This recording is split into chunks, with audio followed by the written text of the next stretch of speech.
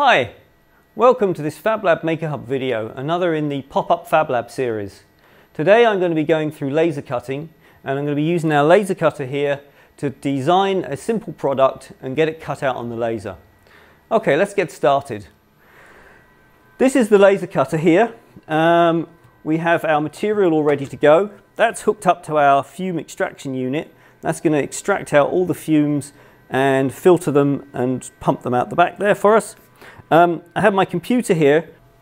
What I'm going to use is Inkscape here, and what I'm going to just design is a very simple design for a little kind of like name plaque maybe.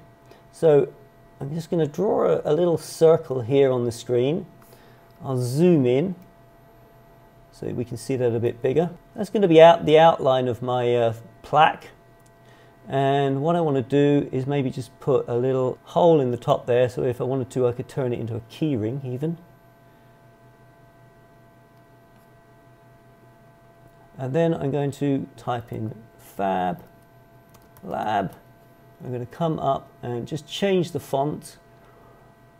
Because the laser cutter will cut out the outline of the letters for us, I want it to be nice and bold. There we go, that's perfect. And I'm going to put that in the middle there, Fab Lab. Okay, so I'm going to save this file as a SVG file. SVG files are the standard vector graphics file that the laser cutter uses. So I'm just going to call this Fab Lab and hit save. Just going to go back into the laser cutting software. So this machine is called a laser box, and this is the software that controls the laser cutter. At the moment I have the cardboard in there, but what I want to do is cut this out of plywood. This is plywood sheets. It has a kind of like a coating on the front of it. This laser cutter has a special feature built in whereby it can identify the material using this kind of QR code. So when I put the material into the machine, it will actually identify that it is 3mm and it's plywood. So let me put that in now. There we go. It has a camera built into the roof which looks down onto the bed. As we do this, it will actually update the screen there, and it's actually identified there for us that it's 3mm basswood plywood.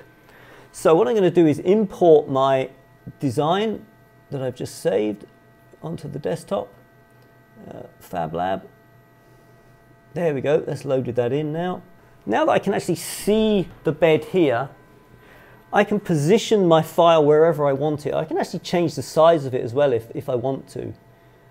The two different coloured lines, the purple line is going to be a cut line, so it's going to cut out the outline, and the line for the Fab Lab is going to engrave those for me.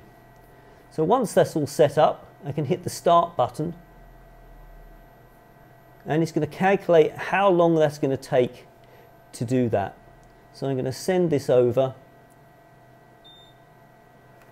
There we go. Now all I need to do is just press the button on the laser cutter and it's going to start working. The fans will start up so that it can extract the fumes, and the fumes will go through into the filter and they'll get extracted out. So we'll just wait for that to finish. It's very quick. Now it's going to cut the shape for me. There we go. Now there are some fumes in there, but they're being extracted out now. The fan ramps up at the end there just to filter out the last remaining fumes. And it says our job's finished. So I just click OK to that. So now I can take this out, and there is my finished piece. I can take the covering off that. A little bit tricky to peel, but essentially you get the idea. Fab Lab.